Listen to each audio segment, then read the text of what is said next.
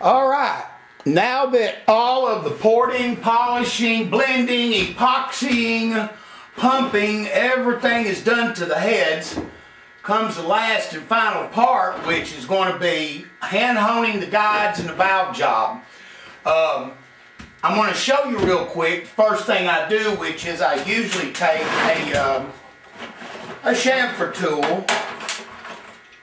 Okay, and this is just where, you know, you bullet nose the valve guides and you have to go in there. This is a wedge, and I'll just go in and make a few circles around and trim that out and get it ready to shoot the hone through them. Now, I want to talk about the valves for a minute. Let's see if we can get a little bit closer shot. These are SI's top of the line 205 160 valves, and one of the ways that you can tell, I don't know if the video will show it, but on their top of the line valves, it'll always have a 30-degree back cut on it along with the 45-degree seat. I've used a lot of valves from different manufacturers, but SI is definitely one of the ones up there at the top. And now what I'm going to do is let's slide them in here and see what it looks like inside the combustion chamber.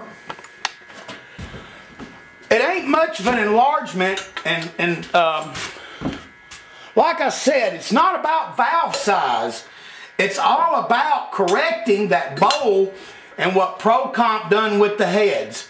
Now, as you can see, that's about as much as you want to take out of it safely because of the way that they put the seats in the head. But this is going to allow me to straighten up a problem, which when I do the valve job here, I'm going to show you what I come up with.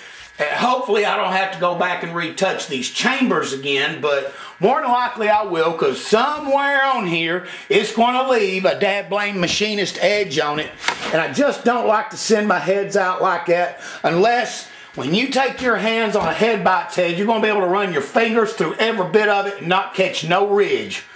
The most exciting part for me is CCing the head at the end. There's no doubt these are the baddest 190s I've ever done. Hands down, trying to get them the shape to make it work with the manifold, which we will be going into the manifold here in just a minute. But let's break out the next step is going to be to break out the honing and get that done. But let's take a look a minute. We got our monstrous 1405 exhaust, full raised to the roof, full all the way side to side on the width, and a nice transition bullet nose guide on them. You can see where the tube is now where I installed them. All that's all cleaned up, and believe me, it takes a few hours to get all that epoxy off. Let me see if I can get you a decent inside shot here.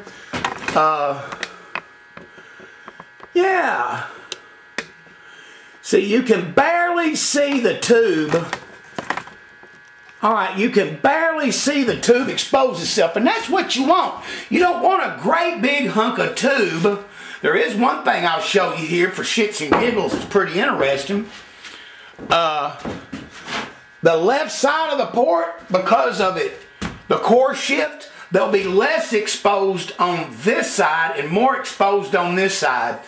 And the math is the same. I've got the shape, all the math measurements exactly where they need to be. It's just the core shift in the head. But I'm going to CC a couple of them, one left, one right. Then we're going to CC an exhaust and then a chamber, because the Denmark Duo, they need to know their chamber sizes to do what they do. I understand one of them's a 350 and one's a 383. So anyway, all that leveled out and done. Oh, I will clean all this up, of course. I took a wire brush and got the overhang off of it and cleaned it up a little bit, but I will clean the surface up. I've got a real smooth polishing pad.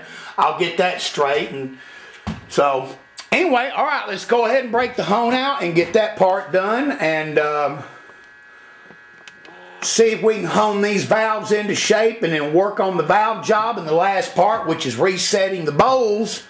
And then my favorite part, CCing the ports.